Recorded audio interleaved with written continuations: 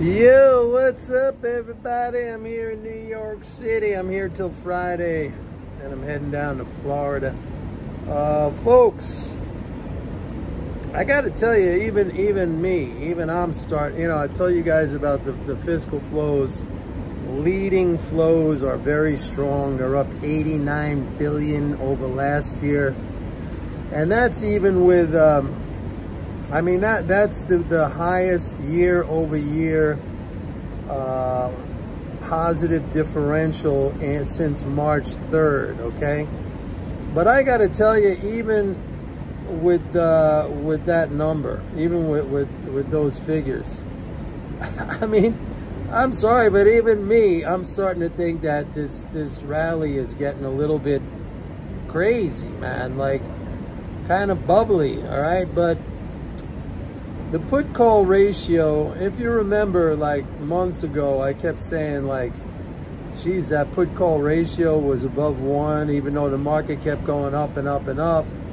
And I said, that's probably due to these funds that are trading 0-day to expiration options. They're selling them every day, and that's a bullish strategy, right? But now we're finally starting to see the put-call ratio come down. I mean, last Wednesday, the reading on the put-call ratio was 0.66. That was the lowest reading since November 2021. So we're finally starting to see in the options markets readings that reflect, raging bullishness. But if you look at the 10-day average of the put-call ratio or the 20-day average, it's nowhere near like the low levels we saw in the third and fourth quarter of 2020.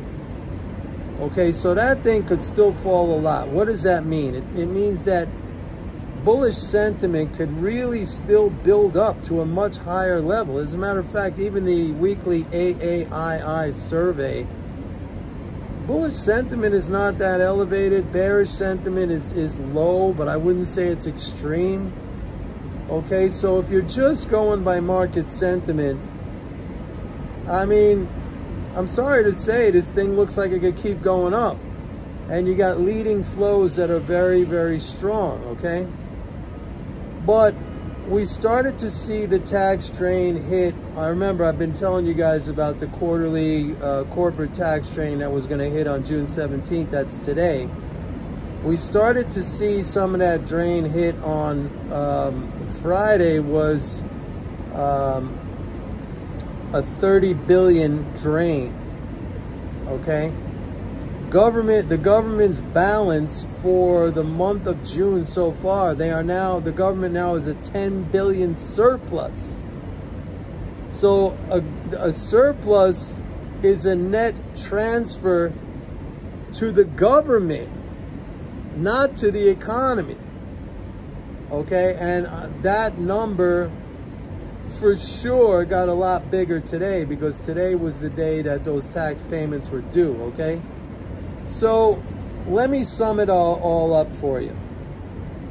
I say that despite the fact that leading flows are very strong, and I know, and I've been saying that's been the main fundamental driver, right? I explained it last week, the water coming out of the pipe at a lot of volume at a high rate, okay?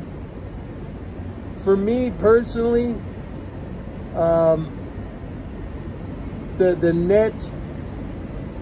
net flow, the drain, sorry. I mean, I just think this rally is really, really speculative. Now, I look back at March, because March was a period also when we had the same kind of conditions, and it went until late March. And then we had almost a 7% correction in the S&P. I think we could see the same thing, like, maybe not tomorrow, maybe not, but we're coming into an area, not an area, but we're coming into a condition now, a monetary condition now, And when I say monetary, I'm not talking about interest rates, okay? I'm talking about fiscal monetary. We're coming into a monetary condition now where, yeah, leading flows are very strong, but net flows,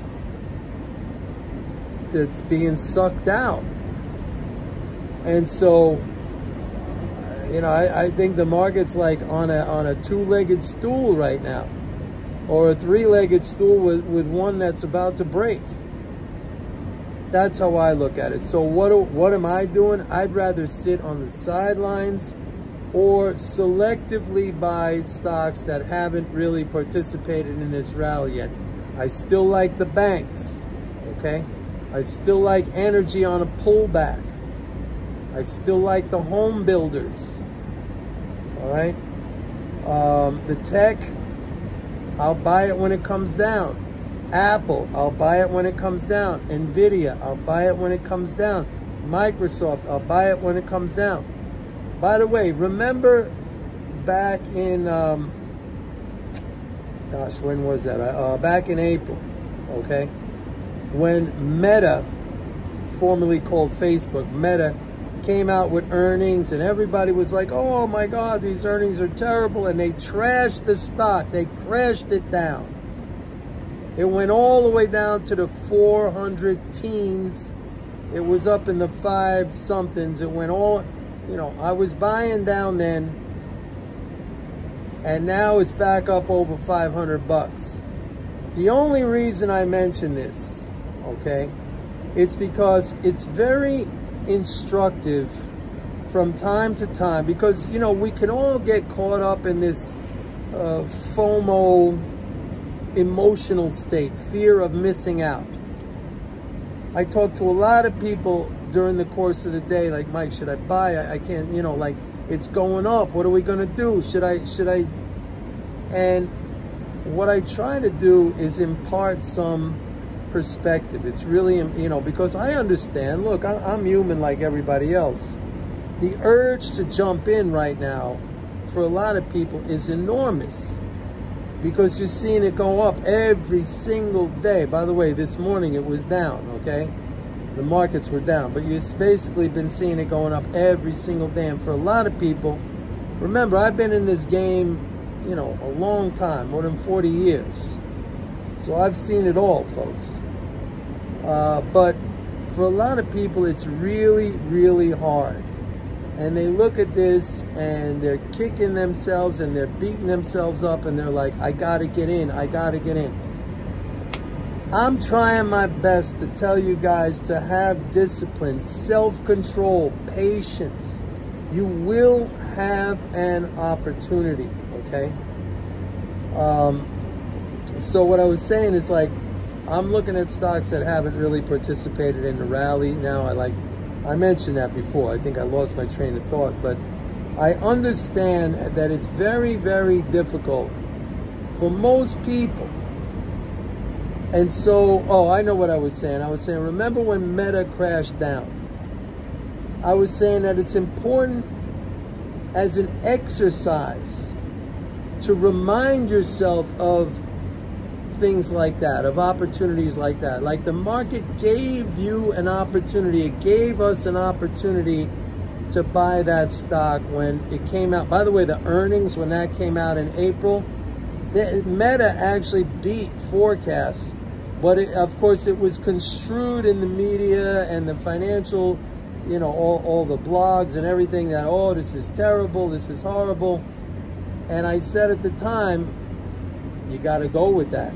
I said it was a great thing, because they're kind of like, they were looking past the short term, and they were investing in the long term with their AI, all right?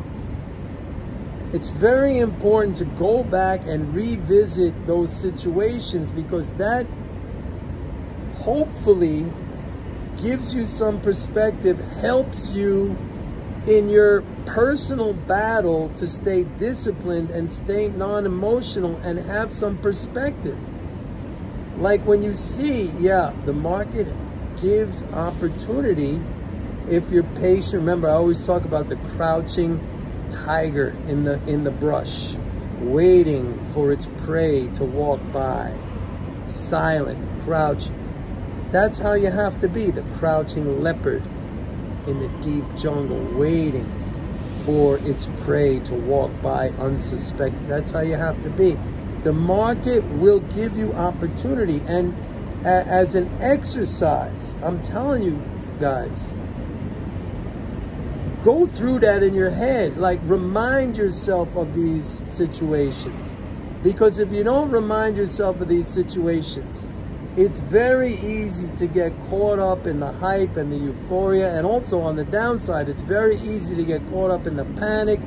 You know, I'll bring up late 2022, when the market was crashing every single day. And I said, look, we're going to reach an inflection point where the rate hikes, the negative impact of the rate hikes to financial assets will transition to positive because of the interest income transfers. Nobody, very few people wanted to understand that or go with that at the time. I had people telling me, like, I can't take it anymore. I'm selling out. This thing's going down. I'm selling out. And it was just like, it's really important to remember these times and put things in perspective, because you gotta fight against your own impulses, because your impulses are gonna do you in. They're gonna submerge you. And believe me, I have empathy towards every single one of you. I know it's really, really hard. But how many times have I said, if the market was a person, if it was a living thing, its goal would be to fool you. And it would be unmatched in terms of its ability to do that out of anything that exists in the universe. That's what it does. You got to fight against that urge. It's hard. I know it's hard, but I'm trying to give you little tricks. I'm trying to give you little tips to help you. And it doesn't help to look at it all the time. Because when you look at it, you know, when you shrink everything down to a micro moment, that moment might look unsurmountable to you. Like the pressure becomes infinite. When you step away, sometimes just stepping away gives you a great perspective too. Like, you don't even have to reflect back on what happened to Meta or something else, or October 2022 when it was crashing, and now look at it. I mean, there are a lot of tricks you could do, and I think the easiest trick is to step away. You're gonna make money. I guarantee you will make money if you follow what I'm saying. It's all about self-control. It's not about the market. It's not about which stock you buy. Well, sometimes it is, but I always say, buy the good name companies that are leaders in their industries, that have a history of profitability. That's not so hard. Everybody, you know, if you buy my course, MMT and Value Stock Selection, I show you how to, it's very easy how to select stocks based on a valuation basis. Okay, it's on my website, and I'm not pumping or promoting it. If you don't want it, that's fine. I'm just saying, it's not some secret magical thing, but the hard part is the self-control.